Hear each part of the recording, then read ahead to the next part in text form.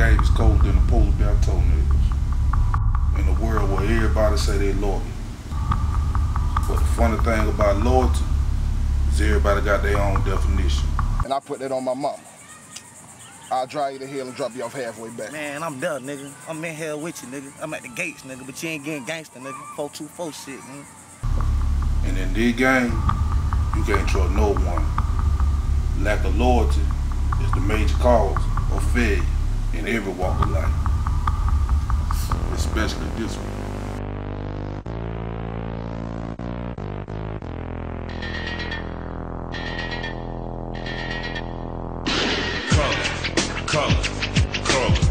Shit, folks. Since I was 10 years old, my mind was already made up. From listening to war stories from my cousin Lil Sam and watching gangster movies like Colors, yeah, being a product of my environment, all I ever wanted to be was a gangster.